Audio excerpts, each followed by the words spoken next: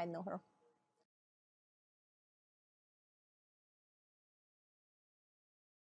So what is significant about this video is, number one, it was live to school children. Number two, we have this stuffed animal that is transitioning in on another video channel.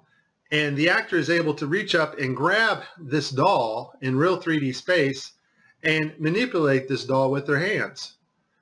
And so the only way you're going to pull that off is with one technology. And that technology is virtual reality. Next segment, I'm going to show you how NASA grabs objects in 3D space, rotates them around, manipulates them. They can do this with water, with cloth, anything. And the cool thing about it is we can take what they're doing, what they're seeing with their contact virtual reality augmented lenses, and put that on a separate video layer live. So in this clip, they're talking live feed, and we have a astronaut go by us in the background, obviously trying to give it a more realistic, spacey, station busy effect. The only problem is the camera that was supposed to mask this harness out, or the video feed, is not working. And so we see the guy come flying along in a harness on his wires. Pretty amazing. But that's not all that goes wrong here.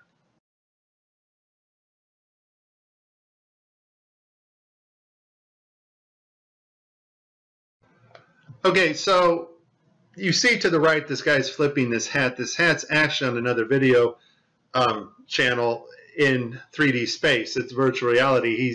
They're wearing augmented contact lenses so that they can interact with these 3D objects. Now, in this scene, the guy on the left in the green shirt, he thinks he sees an object in 3D space that's being broadcast to him. So he grabs it and he puts it off to the side. He's looking straight ahead because he's looking at an object rotating in front of him, but the video channel is down that is supposed to show the viewers what we're supposed to see, and so we don't actually get to see the object that he is seeing. And I would just sum this up as a very terrible, bad, horrible day for NASA doing live feeds. Hey, yo, girl, show them that song I taught you. I got Jesus, what you got? I got Jesus, what you got? I got Jesus, what you got? I know you're saved or you're not. Feel me?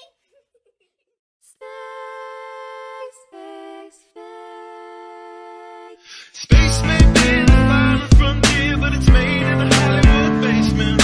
Space may be the final frontier, but it's made in a Hollywood basement. Space may be the final frontier, but it's made in a Hollywood basement.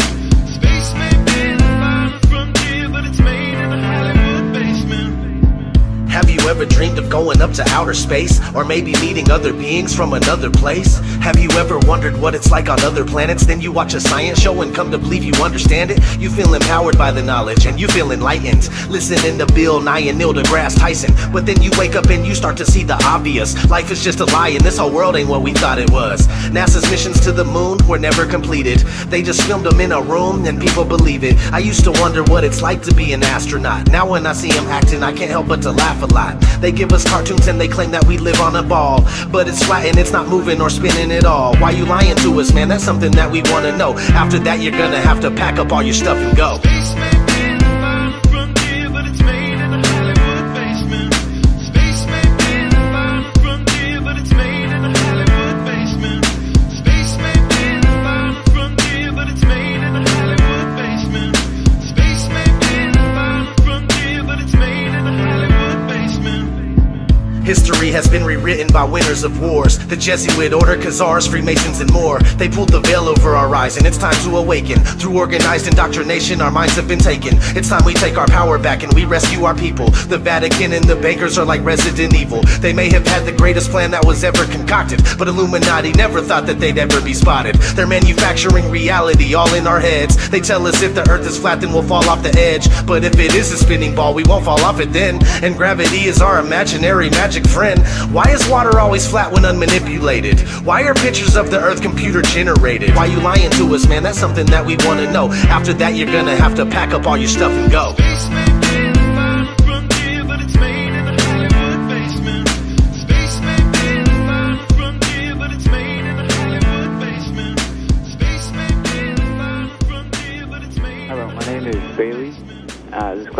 for Chris.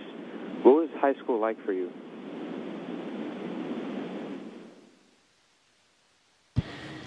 Well, it was the 1980s, so the music was different, the hairstyle was different, the clothes we wore were different than today, but probably in 5 or 10 years it'll be the same. And in school, I was just like you, probably all of you there.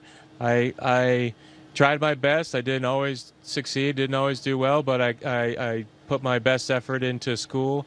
Math and science were kind of my favorite subject. I didn't really like English and reading too much, but I've since grown out of that, and I enjoy reading now. And I played a lot of sports. And all of that happened in a little town called York, Maine, across the United States from where we're talking to you right now.